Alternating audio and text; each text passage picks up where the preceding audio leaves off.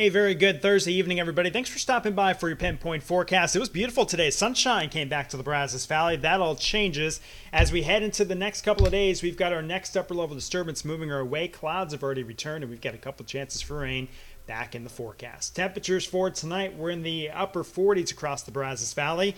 Cloud cover is going to keep temperatures back up, and we may wake up to some patchy fog. It's a gray day for tomorrow, but I think the south winds may nudge temperatures towards 70 degrees in a few locations. Otherwise, mid to upper 60s here in the Brazos Valley.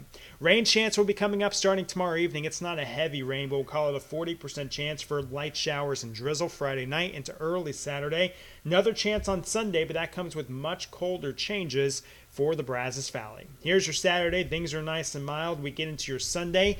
Temperature-wise, see that big cold front? There it is. Temperatures are in the 40s here at home, and wind chill values are in the 30s. We get some sunshine and back in the 50s on Monday, then mild trend with more rain possible as we head towards Valentine's Day midweek next week. More details are up at kvtx.com. Latest tonight on News 3 at 10. Until then, enjoy your evening. We'll catch you soon.